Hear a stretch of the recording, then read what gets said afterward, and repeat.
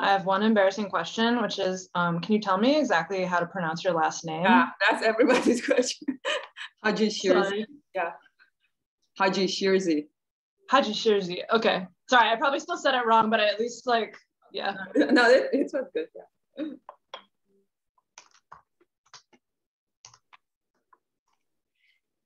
Oh, I see 80 participants. Oh, you are really big. Like, yeah, it should be. We should get up to at least 100. It's actually a required class for some students. Cool. I guess we could start. I guess I want to leave a couple more minutes in case anyone got confused and went to the lecture hall, because we're like usually in the lecture hall and then occasionally remote, but we're kind of at the critical mass number where we can start. Thank you. Well, okay, so Emma, go ahead and introduce the speaker. Okay, sure. Yeah, so I'm so happy to introduce Hanna Hajishirzi. So she's an example of someone who I think normally would be hard to get, because we'd have to like fly her across the country, and she's very busy and does lots of cool things and has lots of obligations. So due to the changing norms of COVID, I'm like really excited we get to have her speak virtually. So she's an assistant professor in the School of Computer Science at the University of Washington and a research fellow at AI2. Prior to that, she received her PhD from University of Illinois, and actually did a postdoc here at CMU, which I feel like I didn't realize. So that's cool. Welcome back, I guess. She's won lots of awards, including an NSF Career Award, a Sloan Fellowship, and many others, including Best Paper Awards and honorable mentions at top conferences. And of course, she's done a lot of really interesting work on machine learning for understanding and reasoning about text. And some work I'm particularly excited about, which I believe she's going to be talking about today, is in the direction of robust models that generalize to new domains, where we don't necessarily have infinite data like we do in some other cases. And I want to remind everyone to please turn your cameras on. I personally find it miserable to speak to sort of like a bunch of pictures or just like your names. So please, if you're in a place where you're able to, turn your camera on for our speaker. And with that, I will let Hanna get to her talk. So thanks. Okay. Thanks a lot, Emma, for the introduction, and thanks a lot for having me remotely. It's really my pleasure to give a talk here.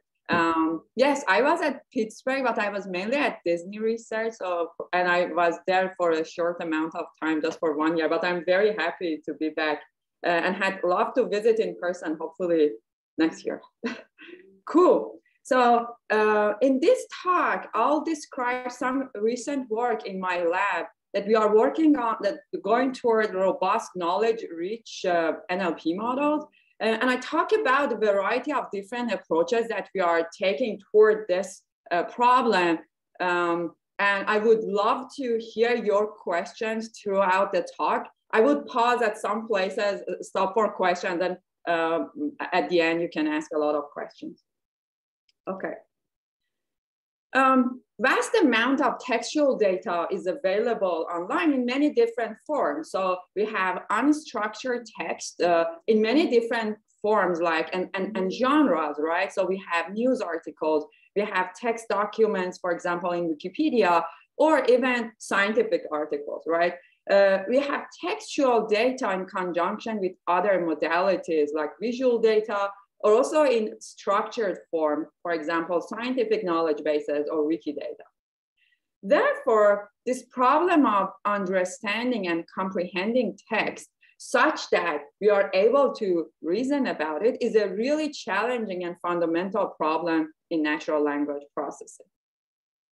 And researchers in NLP really like to evaluate our progress in NLP using different applications. For example, question answering. A lot of my work is around question answering, or fact checking, textual entailment, machine translation, and so on, right? We have given them, given names to all these different tasks that all of them are trying to somehow evaluate our progress in this area. But now one important question that we are asking in my group these days is, can we build AI algorithms or like, let's say NLP algorithms that can generalize to new domains when we usually require complex reasoning or when training data is scarce.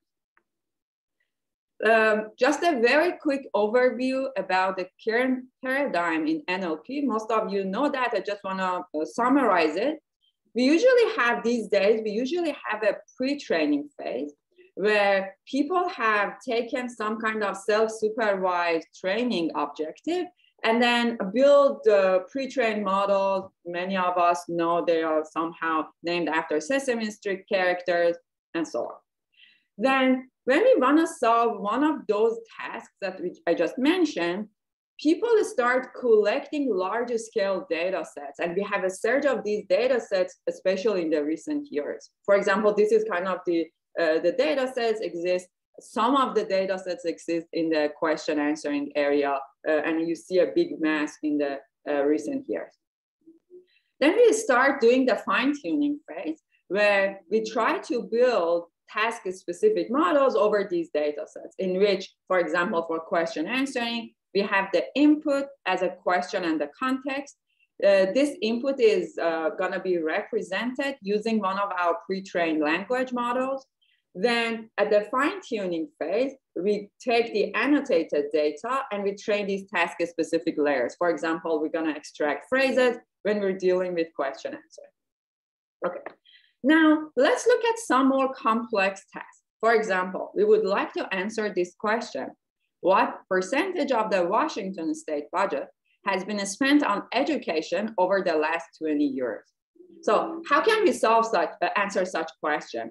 Probably the first step is to retrieve the pages or the passages or even the figures, graph, whatever, that potentially consist some sort of answer or some parts of the answer to this question. And then we would like to go inside all these pages and documents, understand exactly what's going on in them, combine them, integrate all these different pieces of evidence, understand we are going to solve this equation, and then answer the question. So this is actually a set of complicated steps that we need to know, we need to do to address such questions. Or let's talk about this task, scientific fact checking. We have seen this scientific claim, ACE2 receptors are involved in coronavirus infection, okay? We want to see if we can verify this claim or not. And the task that kind of we would like to follow would be to look at the scientific knowledge bases, to look at the text in the scientific papers, and then, for example, find a statement that says, patients treated with this drug experience a reduction in symptoms. And then when we connect all these dots, we say, yes, this claim can be verified. Okay, so now our goal in my lab is kind of trying to focus on addressing these type of tasks. Here's the picture taken, I would say 2 years ago, around this time when we were all on campus without masks. And this is kind of the goal we are pushing, which is we like to understand text, be able to reason about it, mostly natural language processing, some using visual data. And our goal is to build models that are interpretable, they are robust to domain shifts, and also we focus on efficiency in some of the projects. Here I'm mostly discussing some of our approaches toward robustness. Okay.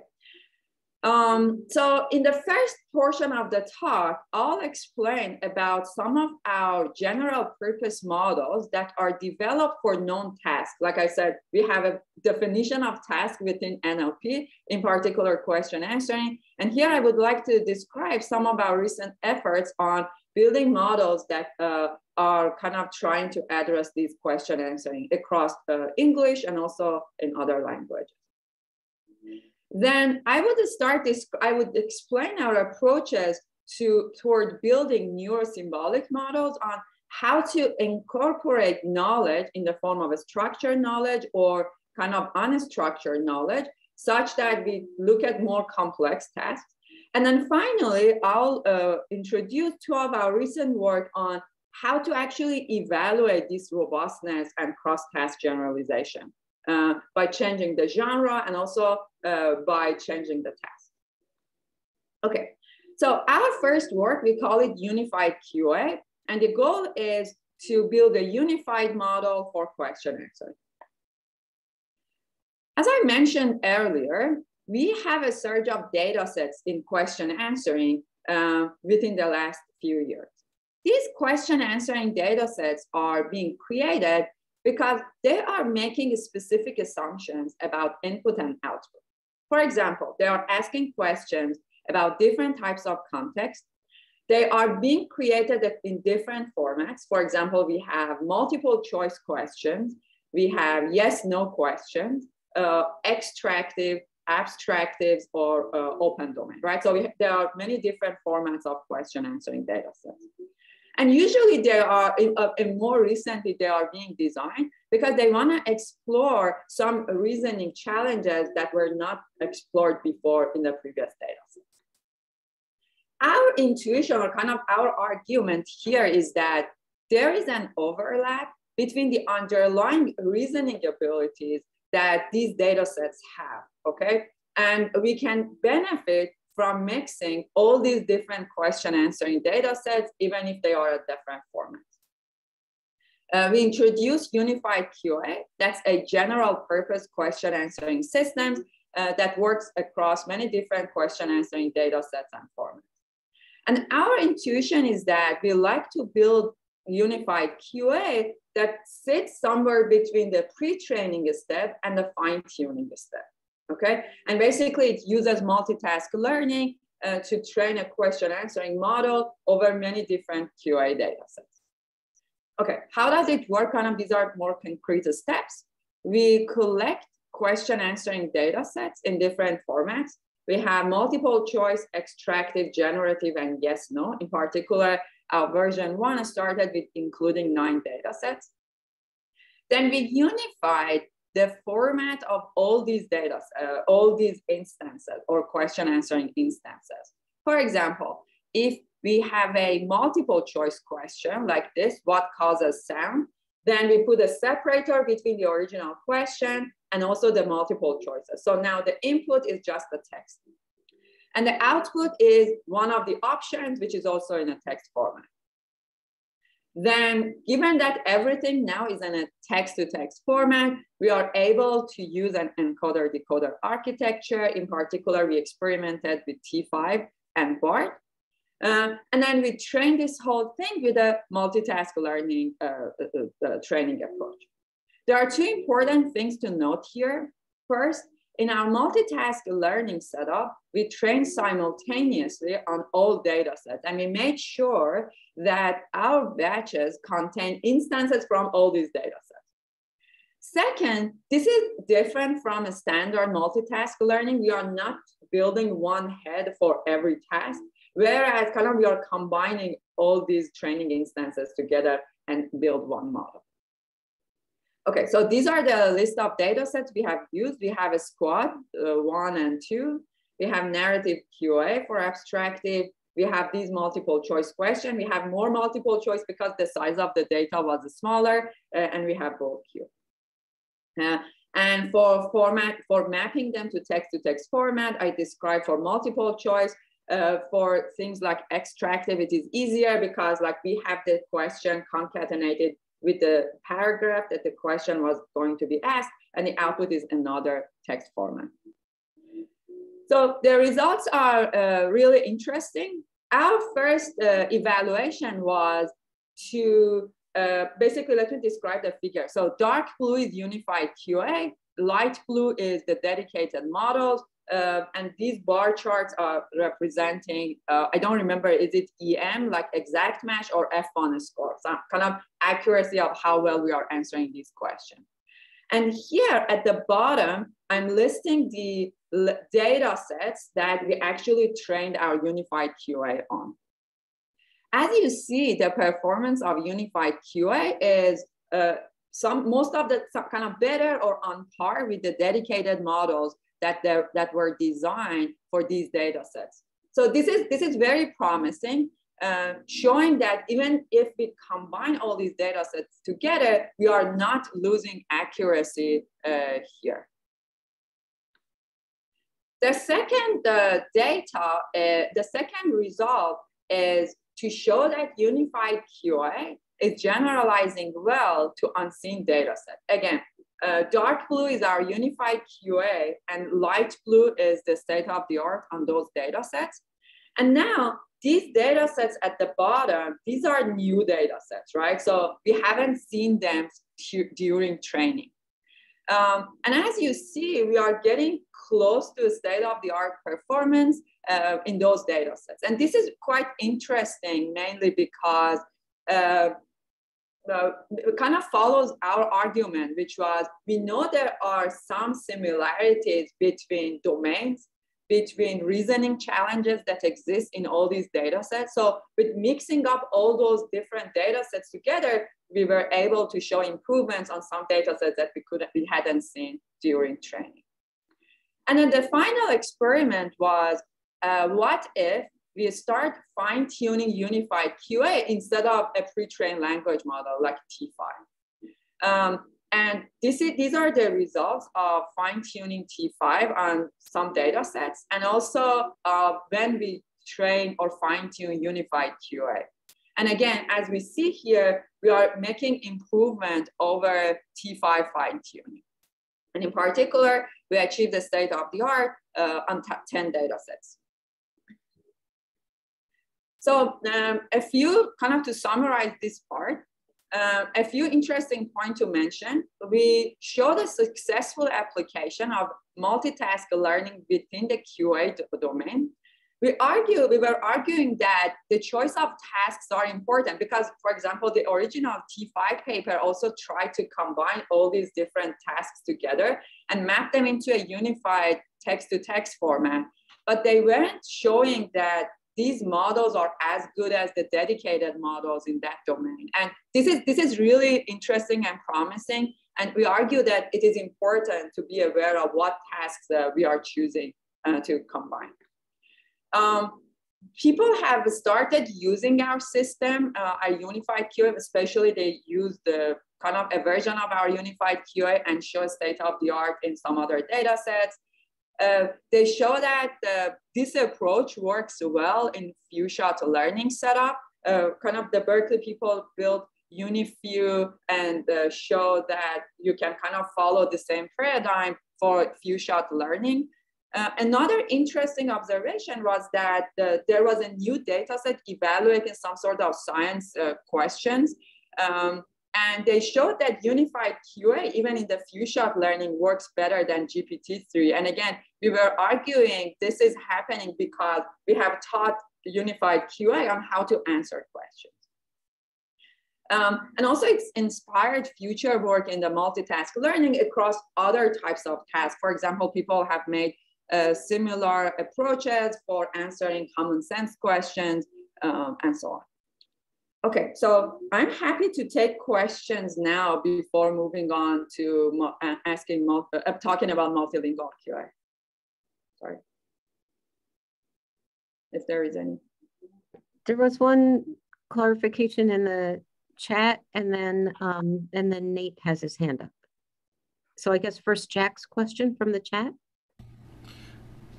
There was an example that flashed by where the target answer was 1906, but from my hasty reading, it looked as though that was the year rather than the correct answer.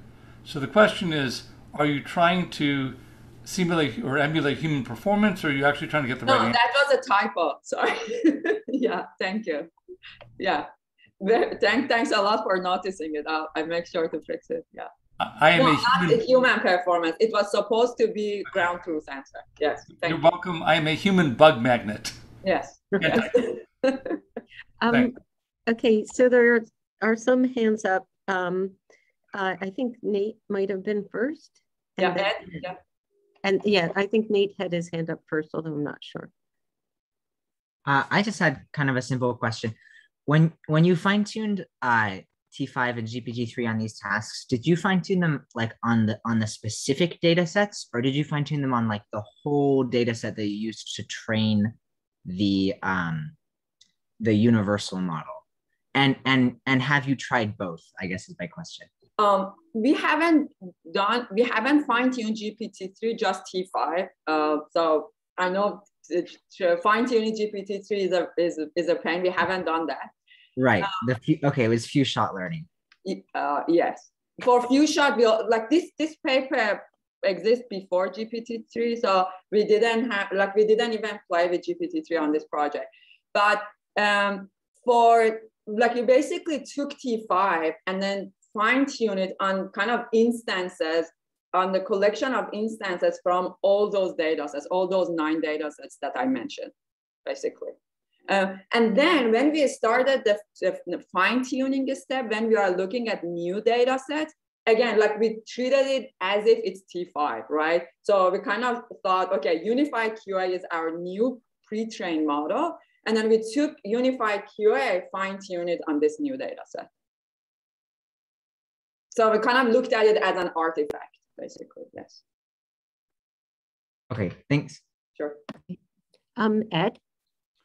So that leads actually to my question. You said, as you said, T5 showed its superiority on many, many tasks. But then when you trained T5 just for QA, it got better. So you said, oh, okay, we must choose what we train our machine on. So that leads to the question, if we look at types of QA, maybe we discover that there's kinds of QA that we should break QA up into smaller types, like there's the inferential type QA, and there's the sort of replacement type QA. If you look at race, for instance, the different 5 or 6 different classes of questions that we identified in race, do you think it would make sense to go one level down and do further and further differentiation, or is question answering as a thing the place to stop? Is it enough? Excellent question. I was discussing this with Seiwan, my student, who was also an author in this paper, exactly about the same topic. I was discussing that right now we have given these kind of, I wouldn't say artificial, but some names to these tasks that we are evaluating, right? But I argue that a lot of data sets in question answering, or a lot of instances in question answering, evaluate same reasoning ability as a lot of instances in natural language inference, right? So who would say that I should combine all these QA data sets? We did it because like we have this boundary defined, we have all these data sets. So I really think we should be able to define some sort of reasoning ability thing here, that it's a very kind of hypothetical or philosophical concept here. I don't know how to quantify it now. And then try to find instances, exactly as you mentioned. In race, there are some reasoning type instances. Maybe there are some in relevant NLI data sets and so on. And then try to build models for them. Or even further, I don't know how, but maybe we need to build some mixture of experts model that kind of knows when we are talking about that reasoning ability, pushes for that. Excellent question. I don't know how, but I think we should do something like that. Yes. Okay. I see that Jack has another question. Jack, go ahead. Thanks. I was just Googling how to raise hand in Windows and still haven't found the answer. You mentioned that you have generative questions where the answer can presumably be, legitimate answers could be phrased in more than one way. So do you score them that they have to be exact matches verbatim, or match, or just semantically? Yeah, a very good question. For all these data sets, we were actually following the evaluation metrics that they had on the original data set.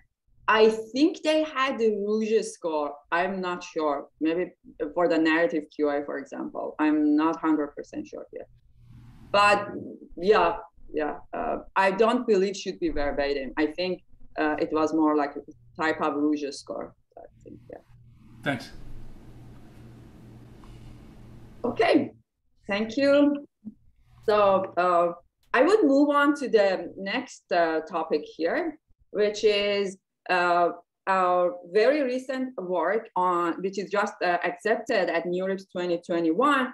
And I want to argue that most of the current work, especially in question answering, is only on English questions, right? How can we go beyond English, look at other languages? Okay, just to give a very brief definition of what we mean by this term open retrieval question answering, people call it different names like open domain, open QA, and so on. So we are calling it open retrieval question answering. And here is how it works. We have the question coming in. Usually people cross-reference this question over Wikipedia, which has a large collection of articles. And then build a retrieval reader model that in the retrieval state, we're gonna retrieve a few passages or articles or paragraphs, depending on like what granularity you wanna look at, that are potentially containing the answer to this question, and then a reader model that tries to kind of extract the answer here. Okay. Most of the data that we have are limited to English data, right? So how about going beyond English?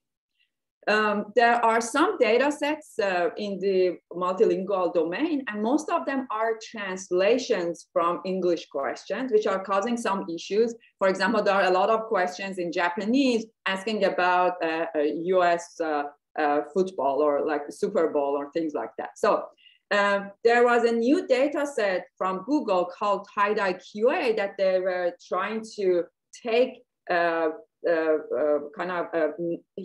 like humans in the original language to write questions for them. And in our work, XOR QA, we basically took tie-dye QA questions that were unanswerable within the original language because we have a lot of kind of information scarcity in a lot of languages, especially low resource ones. And we try to find the corresponding answers either in the original language or in English. Okay, so I'm not talking about XOR QA. I just wanted to give you the overview of how it was collected. So meaning that XOR QA was an open retrieval kind of non-English data set, but most of the answers in a question, like let's say in Japanese, could be either found in Japanese or in English. Like this is the nature of a data set. There is also a recent data set called MKQA from Apple that again, it is collected by translating questions to many other languages. The methods that are working on these data sets are following this pattern, this pipeline. First, you look at the question in one language, let's say Bengali, you translate it into English, okay? Then use one of the English question answering system, find the answer, translate the answer back to the original language. So this works okay, but it has obvious issue. First, our performance in QA is bounded to the performance of the translation. And also, why should the answer to a Bengali question be found into an English data Wikipedia, right? Maybe we can find this answer in many other language sources. Okay, so we argue that to build a question answering system that works well across many languages, we should be able to have a system that is able to retrieve passages and also answers cross-lingually, not only from English and the original language, okay? And also another reason for, or kind of this is by making the point of necessity of cross-lingual retrieval is because of information scarcity and information asymmetry, right? So first of all, we know low resource languages are limited, so maybe we can have a higher chance of finding answers in other languages, okay? And also maybe they are not kind of like the Wikipedia pages are not completely aligned with each other. There might be some detailed information that can only be found in, for example, English Wikipedia. Okay, so it's important to be able to do cross-lingual retrieval. This is our approach to build multilingual open QA. Our system is able to do many-to-many cross-lingual answer retrieval and generation. It does not use any specific machine translation or retriever module, and it achieves the state-of-the-art in these two data sets, XOR QA and MKQA, in 26 languages, especially the ones with low resources. So how do we do that? We are basically following the same pipeline as English QA, but we are building multilingual dense passage retrieval and multilingual answer generator. Okay, let me explain how they are. At the retrieval step, this is how the input looks like. The question comes in, any language you want, and we're gonna cross-reference it with Wikipedias on many different languages. We would encode the questions and passages into some embedding space, and then find maximum inner product search, find the passages that are likely to have the answer. It can be in different languages. It can be from the original language. It can be English. It can be even some other language. So I also want to highlight that the approach, like this kind of overall pipeline, is very similar to dense passage retrieval in English.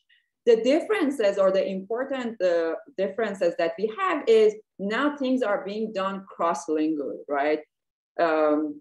Yes. And then the generator module, where it takes the passages in different languages, we are training a generator that is able to generate the answer in the original language where the question was asked. Okay, so I'm not going into the details here. I'm just giving you the highlights. The highlight, or the important kind of challenge that we needed to tackle here, was the lack of training data, the lack of cross-lingual training data between different languages for retrieval and answer generation. And the way we resolve this challenge by doing this iterative training pipeline. First, we initialize a multilingual DPR. How did we train it? We used our XOR-QA dataset, where the training is being done between the languages and their corresponding, and for example, English, right? So we are doing cross-lingual DPR, but it's just between different languages and English, right? So it's not like mix and match of different languages.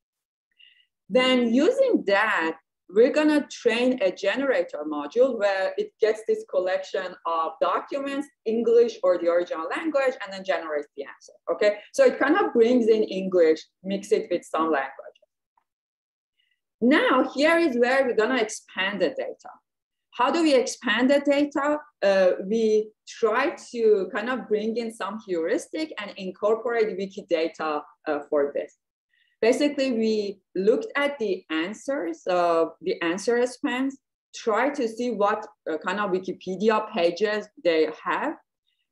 We translate them into other languages, or kind of look at the Wikidata pages that are linked to this particular answer, but they are in other languages, okay? But now we have one whole article in many different languages that are potentially answered to one question. What we want is the correspondence between the question and just one passage into the whole, in that whole article. Or basically, we like to extract paragraphs. And the way we're gonna do that by using our trained generation module. It's already trained, it can do something, it's not perfect, but in the first iterations, it is able to find the answer. So now we are getting closer to some passages using our mgen. We automatically label those passages as correct answers. So obviously there are some noises involved, but overall we saw that was very useful. And now we have a better MDPR and mgen because we have better collected data, because now we are bringing in some other languages beyond English. And then we start doing another round of iterations of training MDPR with this new collection of pairwise questions and passages, and again, retrain our mgen. And we did it for, I think, 2 or 3 iterations. Yeah, and we stopped. Okay. So using that, we actually got really interesting results. Here are our results. Like the dark blue is our system, lighter blue is kind of a baseline that was used before. We show we are getting improvements on average and also on many different languages. I'm not listing all of them, but the biggest improvements that we saw was on languages that we didn't have much, that they didn't have much resources in, like for example, Telugu. Another interesting result was the system that was trained on XOR QA, we evaluated it on MKQA, okay? MKQA was not used for training. It was just used for evaluation. Of course, there were some languages shared between these two data sets, but there were also some completely unseen languages as well. Okay, so on average, again, the dark blue shows our system. We saw improvement. And especially, again, we saw most improvements when we are dealing with low resource settings, and especially when they are not seen at all. Okay, so I'm gonna stop here and wait if you wanna ask questions. So there are a lot of ablations and everything in the paper. I'm not going into them to understand which steps were important, well, how many iterations were helpful and so on, just showing you the overall result. Cool. Okay, I can move on. Okay, so here I described some of our recent work on building unified model for these known tasks and show how we can go beyond English language. Now, we'd like to look at a bit more complex tasks and see how we can elicit knowledge to kind of provide information for us to do a better job in these complex tasks. In particular, I will describe our work on multi-hop question answering and also on common sense reasoning, where for multi-hop QA, we actually elicit knowledge from a structured data or a structured Wikipedia. And for common sense reasoning, we show how we're gonna elicit knowledge from the parameters of a language model. Okay, so let me define multi-hop QA. Actually, hotpot QA was made by here at the CMU, but I just give you a very brief overview of what I mean by when I say multi-hop QA. We have a question like this: when was the football club founded in which this player played at center forward? In order to answer this question, we need to know what is the team that this player played. And then once we have the team, we are able to find, okay, sure, where this team is founded or when this team was founded. In order to do this open question answering, again, we have retrieval and reading pipelines. But now the challenge that we are facing here is that some passages, or in particular, the important passages that are likely to have the answer, are actually really hard to retrieve. Why? Mainly because of the little lexical overlap that these passages have with the original question, right? So for example, what we really like to have here is the list, the team among the retrieved passages, whereas we only have the player in that kind of question. So it's really hard to know how we can retrieve that team. But there is a very cute clue here. These passages that are hard to retrieve, they are actually connected over the structured knowledge graph, for example, Wikipedia, right? So we know that team is connected to the player page. And that's how we are addressing this multi-hop QA task here. We use Wikipedia graph to guide the retrieval. We learn to retrieve reasoning paths and train a retriever-reader framework. And we show we are getting good results in different open QA data sets. Okay, so what do I mean by a Wikipedia graph? Very simple. Basically, we connect pages together if there are hyperlinks between one entity in Wikipedia and also the kind of the hyperlink page. So we just follow the Wikipedia, the hyperlinks in the Wikipedia. And then we start retrieving paragraphs sequentially and build these reasoning paths over the Wikipedia graph, right? So we basically think that the Wikipedia graph allows us to kind of form and guide the reasoning. For example, this is one reasoning path. We know we were interested to the team of this player, and they are connected according to the Wikipedia graph. And this is how this thing, this guides our reasoning.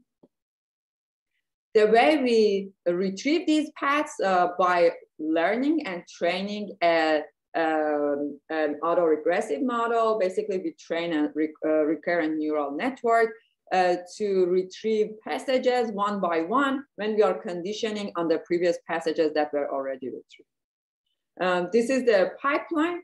We're gonna sequentially retrieve top K reasoning paths. How? Here are the kind of retrieved passages, and then by training this recurrent neural network, where at each stage of at each step of the RNN, we want to see if we should add that passage to the reasoning path or not. And then we continue until the end of evidence token is collected, okay? And we use beam search to make the search efficient. Once we've done that, we looked at the top K reasoning paths. We don't just look at the top one, because we also want to see what is the correct answer relevant to each of those reasoning paths. And then we use our reader model, find out what is the best answer given the reasoning path 1, what is the best answer given the reasoning path 2, and then finally we rank this whole retrieved passages and the answer and decide what is the most likely retrieved passage, okay? Just one quick summary of how we actually extract answer given each reasoning path. It's quite simple idea. We basically looked at the final passage and then run a reader model over there. And then now that we have multiple options, we have this kind of classifier to evaluate what is the score, what is the likelihood of this path containing the answer, and then we select the one that has the highest likelihood. Okay. So obviously, when I show you this work, our results are good, especially in the hotspot QA datasets, our gains are the highest. And we also show some improvements in the squad open or natural questions. And I believe these numbers are quite old. This paper is from 2019. I know that there are a lot of improvements on these datasets now. Again, we have a set of ablations to understand which step was helpful, like how many steps in the reasoning path we should take. In hotspot, it was mostly 2 or 3, because like usually the reasoning hops are 2 or 3. But overall, using this kind of autoregressive model, we can stop whenever it's needed of where to stop this reason. Okay. Cool. The large gains that we are having is kind of using this sequential retrieval and the graph structure. That was kind of the most important thing. We also had some improvements of the kind of the verification step and the re-ranking process. Also, one very important step that helped us was carefully designing negative paths when we were training our RNN. That was also very helpful. Okay, so here we show that this structured knowledge that we've used in Wikipedia is actually helping us in answering factoid questions. But now I want to move on to the questions that require implicit reasoning, in particular in common sense. Okay, I think Vijay has a question. I would stop for a second. Yeah, so my question is that I assume that you used human-generated knowledge graphs here. Do you think that there would be improvements if you used automatic knowledge base completion or construction to enrich the amount of entities in your knowledge base? Very good question. I think yes and no, right? Depends on the quality of that knowledge base, right? So for example, I work a lot in the scientific knowledge bases. So there are some of those knowledge graphs that are super high quality. On the other hand, there are some that are completely automatic and very low quality. So I think they might actually hurt the performance if the quality of the knowledge bases are low. But if they are high, especially like if we think, because we know the knowledge graphs are huge. So if, for example, when you construct a knowledge graph, push more for precision than recall, I would argue that this is helpful. Yes. Yes, Jack. Thanks. I finally found how to raise my hand in Zoom. I'm curious how your system would compare to Watson, both in its performance and in how it works? Because it seems like you may have a much simpler generic architecture that in principle could do everything that it does if it had access to the same data. Yeah, very good question. The answer is I'm not sure, because I know in Watson there are a lot of engineering efforts also going on that I don't know. So I don't know that how much of that engineering was actually important in building Watson. But and I know there were some kind of let's say, okay, we are talking about one-step questions, right? Not kind of deciding what question, like not the whole Jeopardy system, sure. So I believe that one important aspect of Watson was how to integrate different pieces of evidences across varying styles of knowledge bases.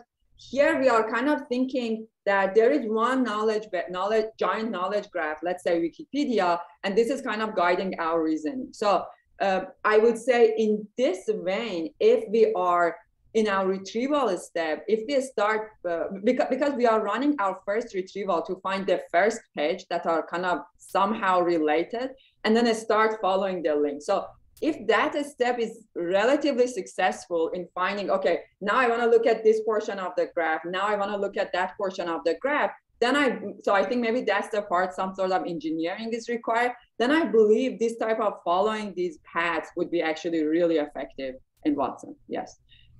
Second thing that I think would be helpful is in the Watson project, I believe there are going to be a lot of useful training data available, which would be helping our system to kind of train and learn these reasoning paths. That again should be a plus for us. Yeah. I bet they would buy you lunch if you contact them.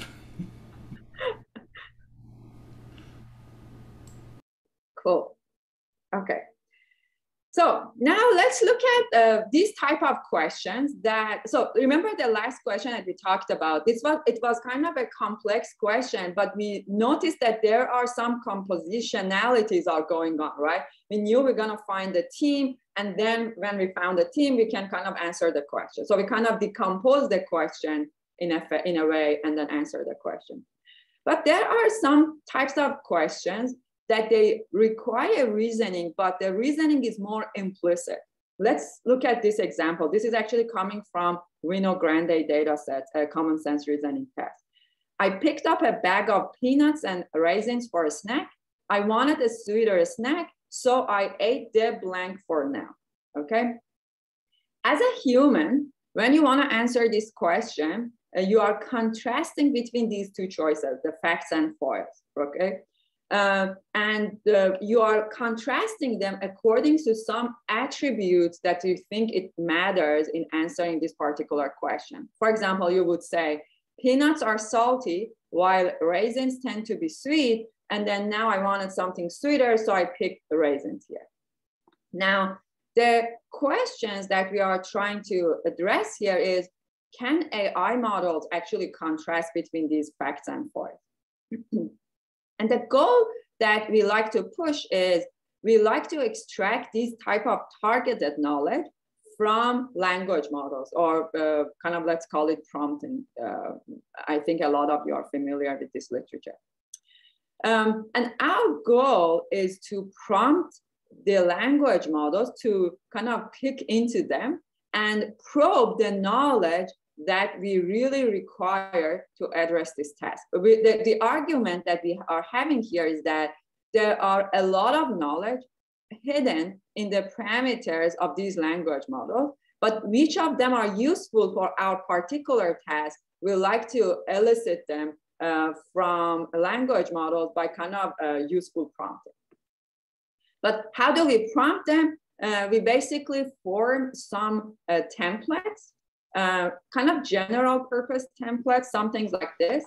P are more blank than Q, P have blank while Q have blank, and so on. So we basically form these closed style templates and ask the language models to fill in those blanks for us. And this is how our system works. Just before explaining the system, I want to mention one point, which is people have shown that for these type of common sense reasoning tasks, when you fine-tune pre-trained language models, especially the large-scale language models, they are doing awesome. They are really good in distinguishing between these different choices. So one thing we want to push here was to look at this problem mostly in a kind of zero-shot or few-shot setup rather than fine-tuning. Okay, so how do we do that? We basically design some contrastive prompts. We obtain these prompt templates by doing some in-house annotations of some Reno Grande and Pika datasets. I don't know if Jonathan is around here, but like his dataset. We noticed that when humans are writing this type of contrastive prompts, they are not going crazy. Like there are a limited number of these type of templates. Like I would say about 30 of them. There are some forms like P are more blank than Q, P have Q while Q have Q, and so on. So you can look at the paper for the list of these type of patterns. And then once we have these templates, we actually show these prompts to language models and then ask the language models to actually fill in those blanks. Okay, so we might come up with some contrastive explanations like peanuts are salty while raisins are sweet, peanuts have salt while raisins have sugar, and so on. So here, obviously, it's kind of manually designed templates. I'm not saying the language models did that well of putting these things definitely correctly. So obviously, there are some noise into these patterns or these prompts, this type of knowledge that we are extracting from language models. But we basically showed all of our templates to the language models and asked them to fill in those blanks. And then we use these contrastive explanations for the final task. How did we do it? Kind of quite simple. We concatenate the task instance where it had P and Q, the facts and foils, and then we concatenate it with all these explanations, okay?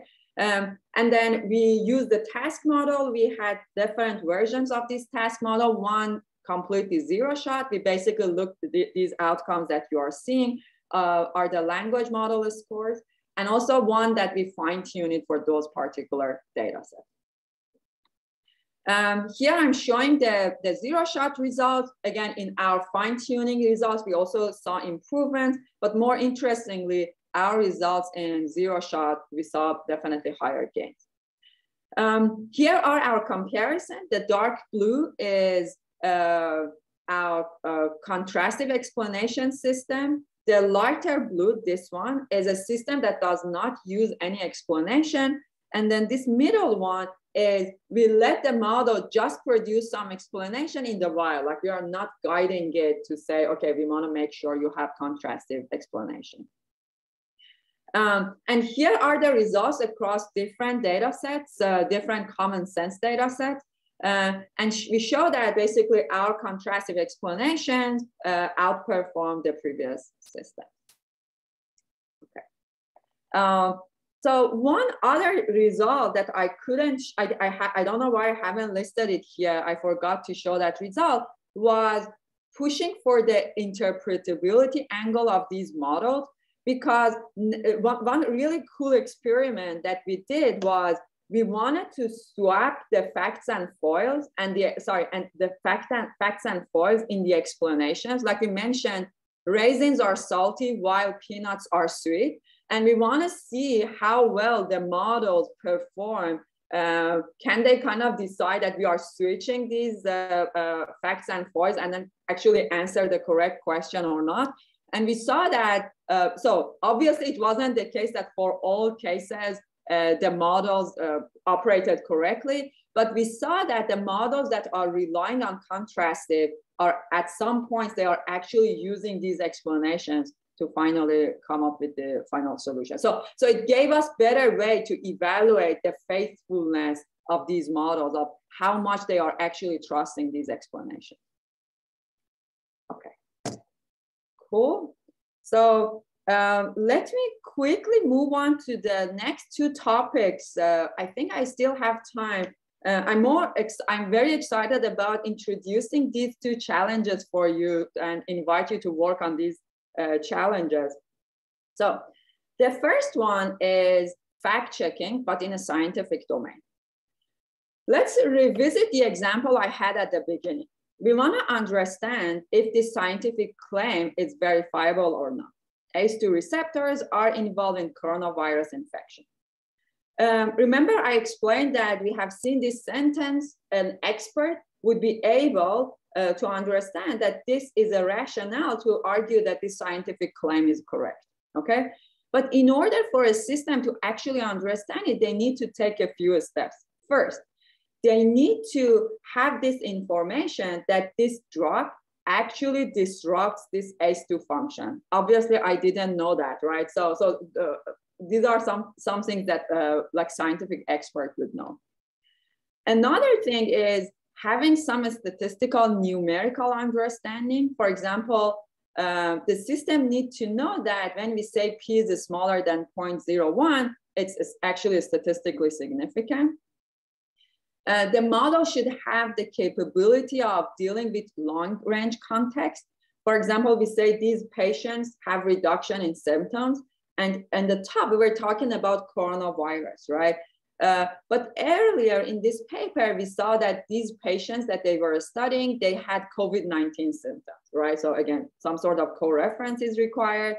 And also the causal and effect, where when something disruption reduces a symptom, and then this is involved in infection. So kind of this causal effect relationship to say, okay, all these together would tell me that this rationale actually proves that this claim can be supported, okay?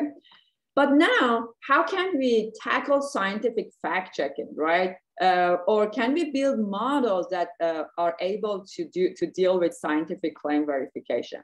We construct a SciFact data set.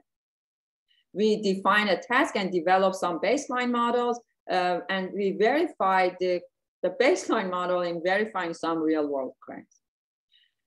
Previous work in fact-checking, they are kind of categorized into two important categories. One, natural claim, the other is synthetic claim. Natural claim, for example, those claims are taken from newspapers or political science or things like that. Whereas in synthetic, people actually asked humans to write claims. It's definitely really challenging to collect natural scientific claims. Like we have to ask experts to start writing down some claims for us.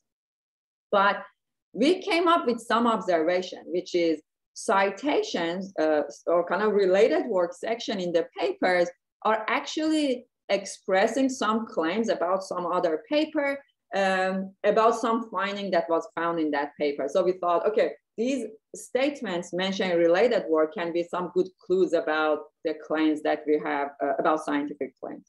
And that was kind of the way we've collected this data. We looked at the citing paper, we look at the citation sentence, and usually in the citation sentences, there are a lot of complications, like there are complex sentences, they group a few papers together, mention some important finding. So here we basically had some biology students to start kind of simplifying these statements and then make them into atomic statements. And then once we have that, we look at the cited papers and see if actually these cited papers are verifying or are supporting these claims. So this is how our kind of positive instances are being collected.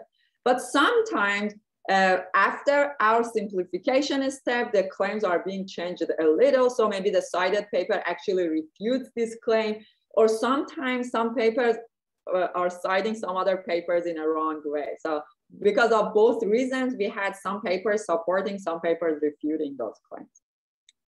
Okay, so here is our data set. Obviously, it's much smaller than the counterparts in kind of political news or Wikipedia. Fever, the kind of most popular fact-checking data set, it's synthetic, so obviously it's much larger. And our domain is in biomedicine. The task that we are pushing here is that a claim comes in. We would like to have a claim verification system. that looks at the abstracts of a scientific papers among a corpus of scientific papers and tell us that these statements are actually rationales, for example, for supporting that fact, that claim, or this statement is actually refuting this fact. So this is kind of the goal that we are pushing. We like to find the rationales and also the labels, if it is supports or refutes. We have created a simple pipeline where the claim comes in. We actually retrieve the abstract, kind of follow the retriever reader framework as in open domain QA, that we look at the list of abstracts that are potentially related to this claim. We select these statements within these scientific abstracts that are either kind of supporting or verifying this. Again, another rational selection module. And then within the abstracts and within those sentences, we want to predict if it is verifiable or not. And then finally come up with the final label. Okay.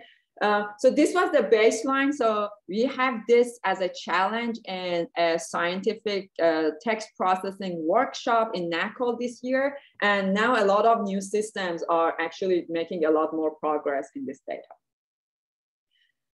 So here was our initial observations that if we are dealing with gold abstracts and rationales, the number is quite high. Okay, so meaning that if I have if I know the statement that is supporting or kind of somehow related to that claim, we are good. Like if we train a system on fever, like pre-train a system on fever and then fine tune it on our data set, we are able to find the labels. But then it gets more challenging if we do not have those specific statements or those specific sentences. If we know the abstracts and we want to find the statements and the labels, the task is getting a bit harder, but it's still not too bad. But then the full pipeline of finding the abstracts, like kind of the retrieval and also the final claim verification step, this is actually much more challenging. So one other thing to note here is that this data, like we have a collection of scientific articles. I don't remember the exact number for the full pipeline. Now we are in the process of making it open domain, like look at the whole collection of scientific papers that exist in Semantic Scholar. And now the kind of the annotation is becoming much more challenging, but we are trying to kind of release this data. Because the task is becoming much more interesting because dealing with scientific data, we are seeing that there are a lot of statements that are being supported, meanwhile refuted by similar papers, so by different papers. So we are expanding the data set as well on this. Okay, so this is the demo also available on the LNAI website. We also did some real claim verification. We asked a medical student to write 40 COVID-related claims, and we showed that our system is able to kind of correctly support or refute some of these claims in 60% of the cases. I want to also show you some very interesting issue with our system. We try to evaluate this claim. COVID-19 is a biological weapon. Our system says 99% support. But if you look at this article, it says 94% of respondents thought that this is a biological weapon. So there are a lot of issues here. First, if this source is credible or not. Right now, we have a lot of these type of scientific papers. We do not know if they are credible or not. So this is actually a really open problem, that how can we trust these sources? And also kind of how good this paper is and so on. So this is actually a really important direction that we like to explore. And I also invite people to explore. Yes, so in future, I think there are many important directions that can be started in this domain. One is in order to actually understand if these scientific claims can be verified or not, can we actually build this kind of multi-hop reasoning approach that looks at many different things together, not just kind of a simple open domain QA style approach? And also, how can we look at the source credibility of this scientific domain? Okay, so yes, I'm done with this part, and I'm happy to take questions now. Cool. So let me move on to this new work. This is on arXiv. This is a very recent work. I'm very excited about this and would like to hear opinions and comments and everything. We are creating a data set. We call it natural instruction, that its goal is to evaluate AI models to see if they can generalize to new tasks, just by getting a natural language instruction. Okay, so let's look at this example. This example is taken from a Vino Grande data set. We are looking at this. Person X yelled at person Y because blank was so upset about the news. If I show, like, let's say GPT-3, this example, what it would do, it would think, okay, I need to fill in this blank, okay? But who says that's the only task you could do with this example, right? So we really like to be able to ask our machines to do a task when we are describing the task to them, okay? We might come up with this description, say, answer a fill in the blank question, or even more constrained explanation. Your answer might contain a word present in the context, okay? Humans would be able to answer this question. They would say, okay, given all these constraints, the answer is person X. Or I might ask the system to do a different task, modify a fill in the blank question on person, or even give more description saying, you need to minimally change the question so that the answer flips from person X to person Y. Again, humans are able to do this. We have an evidence. They have collected Vino Grande data set using crowd workers, and these are the instructions were given to crowd workers. And now they are writing it like this: person X comforted person Y because blank was so upset, right? So now the answer has changed to person Y. So humans can follow these type of instructions. Evidence, these were the instructions to collect Vino Grande data set. Now, can AI algorithms actually do that? This is our kind of the goal of our natural instructions data set. We have created a metadata set that includes many tasks and their crowdsourcing instructions and annotations. We are defining this problem that we like to build models that learn from instructions rather than learning from lots of instances and examples. We have built kind of the basic model here, and we showed some empirical evidence that instructions are in fact helping to generalize, but obviously there are a lot of room to improve. Okay, so how the data is being collected or has been collected, we looked at the existing data set crowdsourcing instructions and collect their instances. But the crowdsourcing instructions, they were super complex. They were all over the place. Like, people use different approaches to do that. We tried to unify these type of instructions by first defining minimal tasks.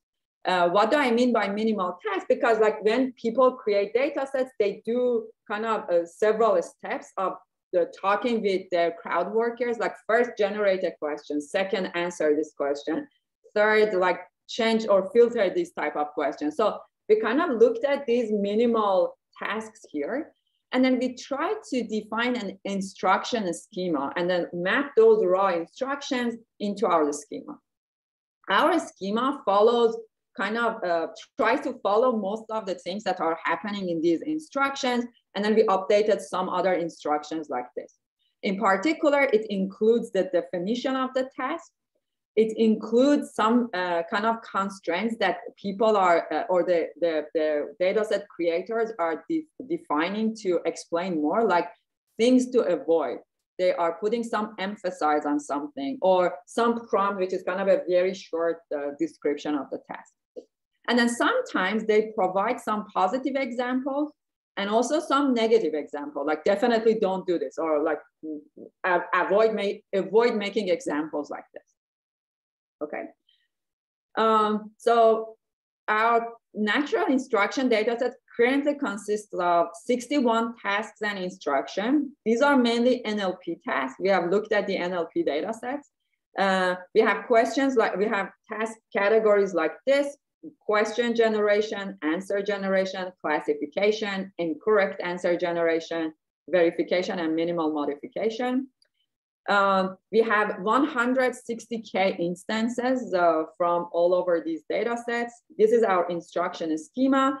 And this is the task, basically. We have the input instance, which could be a paragraph and a question, like kind of aligned with whatever actual task was designed.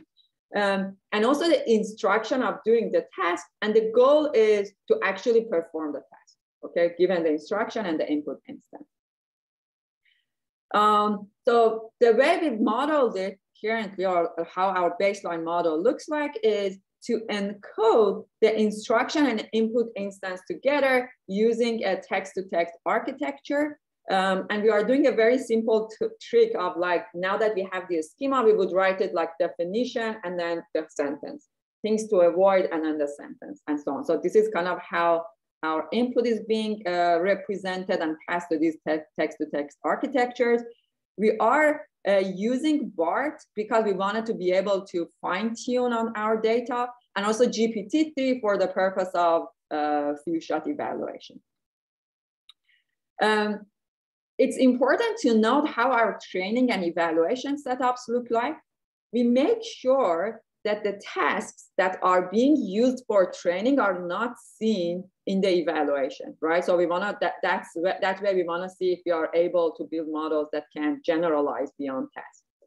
And we have done different setups. One, random split. So we might see some question generation tasks, even in different types of domains for training, or completely leave one category out. And then we evaluate on the unseen task. And this is the kind of input setup, instruction plus the input. And finally, we want to see what is the output.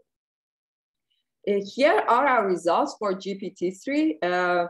And we are kind of ablating different components of the instruction schema, just the prompt plus definition, full instruction, and then removing the negative examples. And the output we are evaluating using group.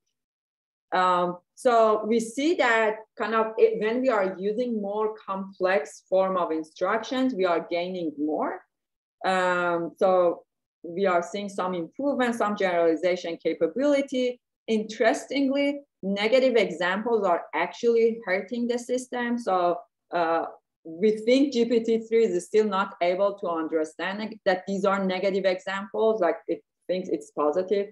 And hurts the performance actually a lot. We also evaluate the kind of fine-tune kind of model, task-specific models. In particular, we train BART for those particular data set instances and kind of to evaluate some Oracle experiments, even though the model sizes are not comparable. But as you see, we are still far from doing the tasks by just looking at the instructions. These are our results with BART. Again, same thing.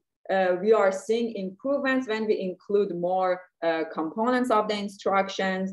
The numbers are lower from BART compared to GPT-3, obviously model size.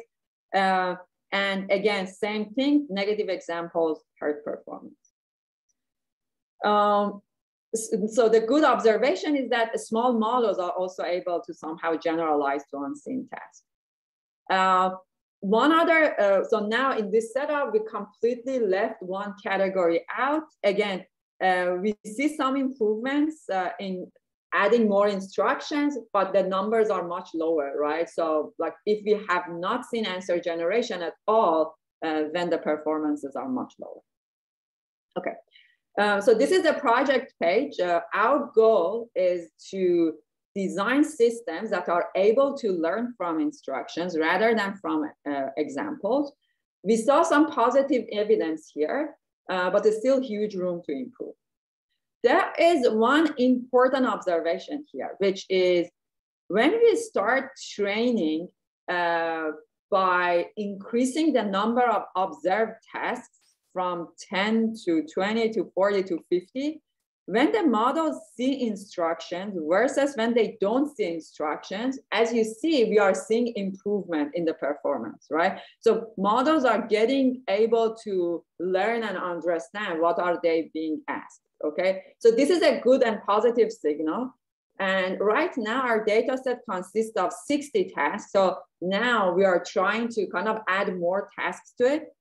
We actually have a call, and a lot of people have started contributing already. I think we've got about 300 tasks now that people in the community have started kind of mapping their instructions to our schema, so we kind of improve the data set. So please contribute your data sets if you are interested in this type of evaluation. Oh, this is a little odd because yesterday when we were talking, we are about 300 tasks. And yeah, that's pretty much it. So I would like to stop. Just one final slide here that we really like to build more. So I think we are at the level that we have managed to solve a lot of data sets, right? We like to go beyond data set solving community and just focus on building new data sets, solving data sets. So how can we build AI algorithms that invent new solutions to solve new tasks? Following instructions, is it one approach?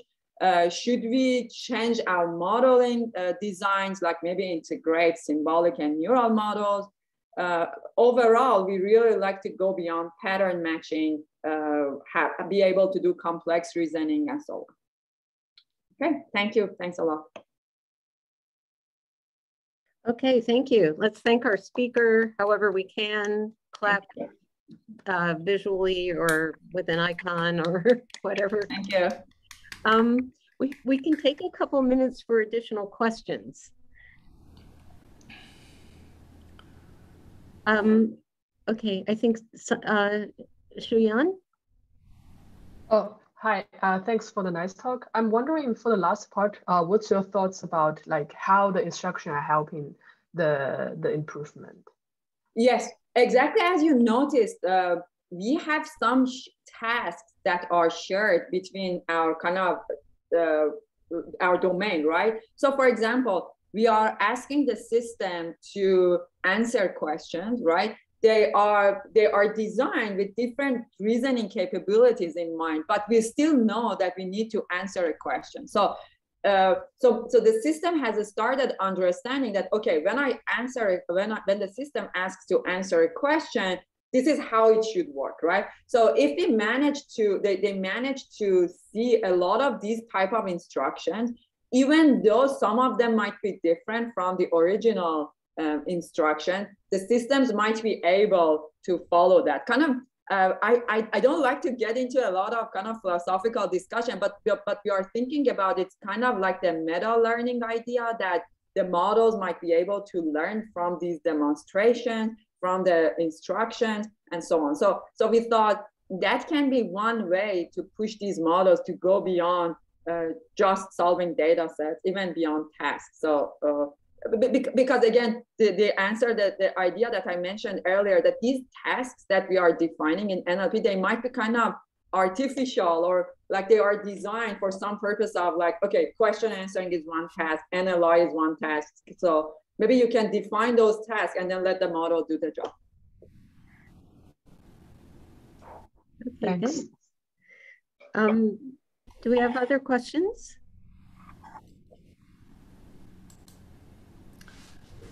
Sure. Okay, Jack, and then Nate. And then Ed.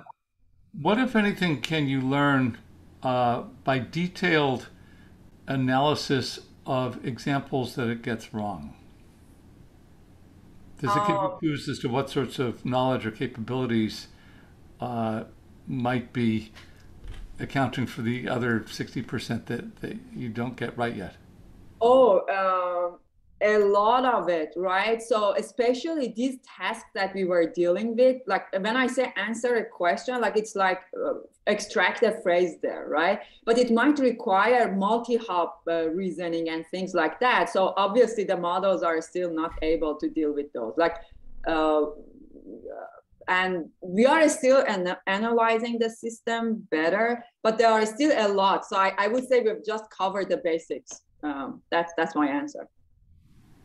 Thanks. Great talk. Okay, Nate, and then Ed. My question is actually really similar. I wanted to ask, since you pointed out that the negative examples tended to hurt the performance, do you know what type of task, like what types of tasks it was best at, or it seemed to like most readily learn? I would say our data set currently had a lot of question answering setups. Like that was kind of, those were the people who initially responded to us. So I would say in answer generation and fill in the blank type things, they were best, I would say. But yeah, I would argue we'll need a lot more data to cover for those things. Like for example, the example I gave, change the question such that the persons change, like we were awful, like on those type of kind of question modification type tasks. Yeah, because it required a different type of reasoning at that point, yes. But negative examples, we are still analyzing them. I don't have a good answer yet. Because we have different hypotheses. It can be, we know like GPT-3 is getting worse when the prompts or like the input is longer. So is it because we are just adding more and more data it's hurting? But that was different, right? Because we had some other modules in, cut the negative examples and it still saw improvement. So there was obviously something wrong with negative examples, but we are still trying to understand and analyze things better in that area. Yes, very good question. Okay, so I have a question. When I think of thank you for the talk, I really enjoyed it. In the beginning of the talk, you showed us that if you just take T5 and you run it on many tasks, it can do QA quite well. But if you train on just QA of all kinds, you can do better. And so I asked you, well, is it QA? You know, should we break down QA in different types? And you said a very interesting answer. You said, no, we shouldn't look at subtypes of QA. We should look at kinds of reasoning, inferential reasoning, paraphrase reasoning, whatever. So I thought, how many kinds of reasoning are there? It makes to me a lot of sense that if somebody gives me a question, sometimes I have to think about the reasoning and do modus ponens or some kind of logic. Sometimes I look at the language and I say they phrased it in an odd way. If I paraphrase, I can say it differently. Sometimes I think I just put a synonym in here or maybe another language expression or some other thing, and then it can. Exactly. So then I thought, okay, there's a whole bunch of different sort of reasoning actions I can do, and it's not particular to QA. It could be for language, for in-depth reading, right? For understanding text. It could be even for machine translation or other applications. So taking the focus away from the application and putting it on the styles of processing and using QA as a vehicle for inspecting this is great. Then you came with the rest of the talk and I thought, great. First you said, let's go look at taking QA and putting in things like Wikipedia and stuff. And so we essentially are looking at different ways of saying sort of the same information, packing the little language model, you know, n-grams inside the T5 or whatever, and expanding them with sort of loosely spoken paraphrastic or synonymy type, you know, variations of expression. Then you said, okay, now let's go multilingual. And then you said, okay, now we've got all kinds of other languages. And every time we do this, we're enriching the sort of core, you could think of it, or I'm thinking of it as I got my core question and I'm putting a lot more stuff around it. I'm just making that core question, all kinds of different variations of that core question, even in other languages. So maybe I'm going to hit better on the answer. So that's what I took away from the talk. You showed to the middle of the talk, to the second and third stages, this sort of thing. Then in the fourth stages, you start looking more at particular kinds of inferences and filling in pieces and looking at the patterns, where now you say, I've got a template. I'm defining for you the inference pattern I want you to follow, machine. And I'm telling you, here's my pattern, fill in with this word and this word. When you fill in this word, you say, here's a reasoning pattern, an English expression, and it shows you how different things hang together. It's not like an inference in the sense of modus ponens, but it is a way of saying A fits with B, with C, and as in this position, and C with that, Z is the location for blah, blah, blah, right? Something like this. Yes, yes. Yeah, right? So now I'm thinking, how many different kinds of reasoning style could one think may exist? Or how would you go about, this is an open-ended question, not an answer, right? How would you go about deciding whether it makes sense to say there is reasoning style A or B or C, in the sense of a logic reasoning style and this and a paraphrase type reasoning, sort of more linguistic style? Or is it better to think of reasoning in sort of domain, saying there's psychological reasoning, there's sociology, friendship, interpersonal type reasoning, there is physics type reasoning, there is human emotion type reasoning. That is to say, put the reasoning patterns either on the linguistics and the way language works, or put the reasoning pattern analysis rather on the domains of our experience in the world, and explore either of them to make your QA engine better. Do you have a preference? Awesome point. Very excellent point. I don't know. I think we got, okay, I honestly don't know. Okay, well, so this is an excellent question. And the reason we are kind of getting into this is, as I said, we are asking people to contribute their data sets in our task. And you saw in our 60 task setup, kind of the categorize that when we define these task categories, we follow the norm, like QA, answer generation, and so on, right? And then when we started looking at this really large set of tasks that are being input to our model, we are like, how should we categorize them? Should we call all of it as answer generation, whereas there are obviously different types of answer generation? And that is exactly where that question has come to us, that how do we categorize them better? I think if because of, for this particular kind of extension of the data set, I think we would mostly push for kind of logic reasoning, like compositional reasoning, or is it common sense reasoning, or like these type of challenges that people have developed their data sets for. I think we're gonna follow what they have done, but I 100% agree with you. We need something better. Or maybe we don't, or okay, and another side of me thinks maybe we don't need all these detailed steps. Maybe we need to find a better way to group things together, say, okay, all of these require some sort of linguistic reasoning, I should put them together. So I'm just blabbing, I don't know the answer. But the next concrete step for us is to look at our new collection and try to kind of follow the reasoning challenges that the creators of data set kind of label their data with, and then start grouping them according to that. That's our next goal. If I could just follow up, Laurie, is that okay? Just one sentence. I could see an answer exactly along the lines you said, where you say, I'm going to look for kinds of reasoning modes or reasoning patterns. Mm-hmm. And when I have 2 or 5 or 6, however many there are, I will sort of understand how they work. Then I will go and look at the domains and collect the reasoning modes to say, this is how psychological reasoning works. This is how emotional reasoning works. This is how physics reasoning and social reasoning, society, interpersonal reasoning. Each one of them fits. It has basic rules, and that knowledge, the common sense knowledge in each of those domains fits into different. Some fit into pattern A, some fit into pattern B, some fit into, I just have to figure out first the patterns or the modes of reasoning, and then second, these domains and how I pour them. Ultimately, I will then have a machine that can take any question and decide, oh, this is an emotion type question and it needs reasoning pattern C. And so I fill them in and boom, I'll be able to give you the answer. That's the goal. Yeah, that's the goal, that why the instruction should do. Yeah, exactly. Thank you. Okay, thank you. So excited. I love to see your work as you continue. Thank you.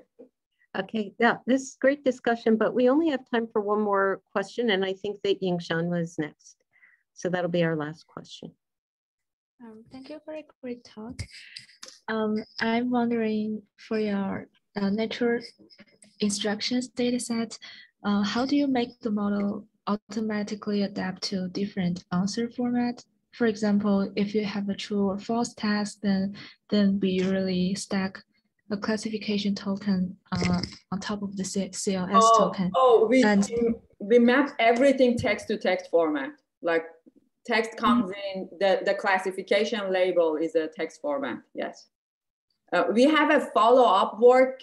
Again, we are working on that. We put it on archive soon, or maybe we put it already. When we are looking at these classification setup, we are trying to add a little bit more constraints, like pick among these, for example, 4 or 5 choices. Like we are bringing in some human intervention to update these, like kind of expert intervention to update these instructions. But other than that, for this particular work, everything is just text to text, simple text to text format. We are not doing anything fancy yet. So you mean, for example, for a multiple choice task, the text output is actually A, B, C, D, or repeating? Oh, no, it's like the text of A or the text of B. I see. Okay, I see. Thank you. Sure. Okay, so we're actually over time already, and if you would like to stay on Zoom and keep talking, that's fine. Some people will probably have to leave, but thank you so much for the interesting talk that stimulated so much discussion. Thanks a lot. I enjoyed it. Thank you very much. I'm happy to stay if people have questions. Okay. Thanks a lot. Oh, great. Okay, so if right, so anyone who wants to stay and keep talking, you're welcome to stay. For people that are in if you're at the LTI, there are snacks outside. So you could grab a snack and come back, or you can just stay in the Zoom room and keep talking. So, okay, so please go ahead. Thank you. I think my question is kind of a follow-on to Edward's. Sure. I put it in the chat just in case, but I presume that you're familiar with Doug Lennett's psych. What reasoning and background knowledge does a psych use that you don't get but might in the future? Because that's a different way to look for sources of improvement than just looking at errors. Oh, I see. That's a very good question. Thank you. So I don't know the answer, but my colleague Yejin Choi is actually trying to collect some type of common sense data sets, kind of using crowdsourcing and so on. Tries to, I would say, it kind of complements psych and the type of knowledge that exists in psych. So in this view that we would have is, we don't care where the source of knowledge comes from, right? We will take everything in, just pass us. Hopefully we can mix and match all those things. Like we would have this mixture of expert things that would take the benefit of everything. So I'm just making things up. I don't know. I think we are. It's very far in the future. So the way so again, if you notice here, I'm also mentioning. So my background, my PhD background was in kind of logical reasoning. So and then I became interested in NLP. So I am very much keen on building models that integrate symbolic and neural models. So I think that might be related to kind of some of these well-formed, well-defined type of knowledge that we might get from psych. So I honestly don't think it would be just one model that everything is like training GPT-3 can do everything. So I'm pretty sure we should do some improved modeling as well. To be able to integrate all of these sources of information. Yeah, I'm sorry, I didn't answer you well because I don't know. That's okay. It was more of a suggestion than a question anyway. Doug Lennett describes psych as representing the knowledge that is not in an encyclopedia, but that you need in order to understand what's in the encyclopedia. And so that's what makes me think that it might be a source of the reasoning patterns that you're interested in, which he described as micro theories. Yes. So he had a different way of organizing that type of stuff. But if it's useful to look at it, great. Absolutely. Again, Scott Feldman also worked, I believe, on a common sense knowledge base with a very different sort of foundation that was more languagey. Those might be good places to look at. But again, thanks. Really cool. Keep up the great work. Thank you. Ed? I think Ed. Sorry, yes, I'm muted. If no one else is talking, I just have a response to Jack's question. And also, I mean, looking at the recent work since, say, 2000, after neural networks came into NLP in 2013, looking at the work since about 2018, when people start realizing that a neural network has knowledge and is a knowledge base, but also does transformation and is therefore an active agent. So it's both procedural and declarative knowledge, so to speak, using the 1970s terminology. So now we sit with people like Yejin Choi and others who say, let me learn common sense knowledge from the web and from BERT and from anybody else, and let me pack it, let me just discover it and put it in there and look at the knowledge base kind of dimension perspective, right? The problem is that often language doesn't have that explicitly. We don't talk about common sense, so we have to infer it. So there's all these projects to try to infer common sense knowledge and build it by hand, like Atomic and Comet and all those other things. There's that side. Then there is the old style knowledge representation reasoning, you know, the Cohen and Levesque and all the guys who wrote logic rules and modus ponens and inference and all those things.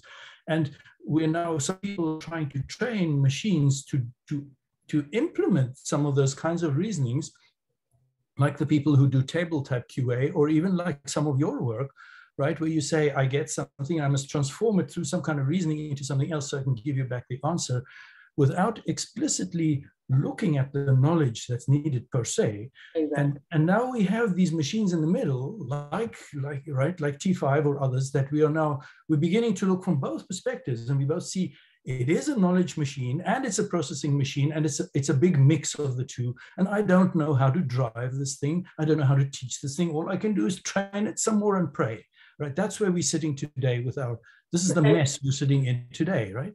Yeah. So we have to, I think your work is nice, is that you begin to tear this apart, but I think there's a lot more work we need to tear apart the processing, the active knowledge, the transformation of notation, and separate out the actual explicit representation of the knowledge that is used to do the transformation, to support the transformations, so that we can get explainable machines that can say, I did reasoning step 15 with knowledge types A, B, C. Today, a neural network cannot tell you that, so it cannot give you an explanation.